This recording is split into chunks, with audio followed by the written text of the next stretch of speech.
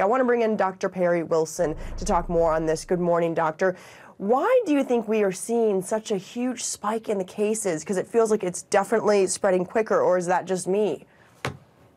Oh no, it's not just you. I think everyone watching this probably knows at least someone who's got COVID right now. There's three reasons. Number one, this variant is simply more infectious than prior variants, substantially more. It's better at binding to human cells and infecting them.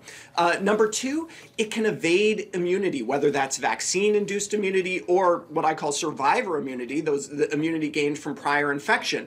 Fortunately, it doesn't cause as severe disease in people of prior immunity. And number three, something that people don't often talk about, is that the period between when you are infected and when you can infect someone else is substantially shorter with Omicron than other variants. And what that means is that each generation of infection, one person infects another, infects another, infects another, that's being compressed. And if you compress that, you're going to get a surge of cases over a shorter period of time. So all those are coming together to cause the spike we're seeing right now. Another major concern here is kids, because it seems to be spreading very quickly, very rapidly in the kids population. Lots of kids going to the hospital, and that percent is up 50%. How concerned should we be as they return to school in person after winter break? Right. Well, look, I want to be clear that Omicron is not more severe in kids, as far as we know, than any other variant. It's just that if you have more cases, the very small percentage of kids who do get fairly sick from coronavirus is going to go up because that denominator, the number of cases, is bigger.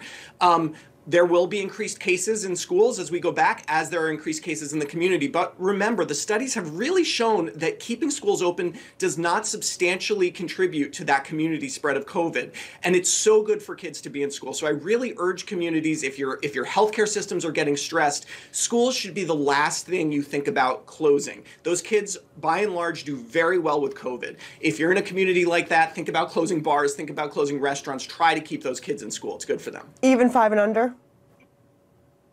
Even 5 and under, though they're not yet eligible for vaccination, by and large, the vast majority of those kids do very well. Of course, if your child is in a vulnerable population, you want to make sure that your school has plans in place to continue educating them if you want to keep them home, if you're more comfortable keeping them home. All right, Dr. Perry Wilson, thank you so much for your medical expertise.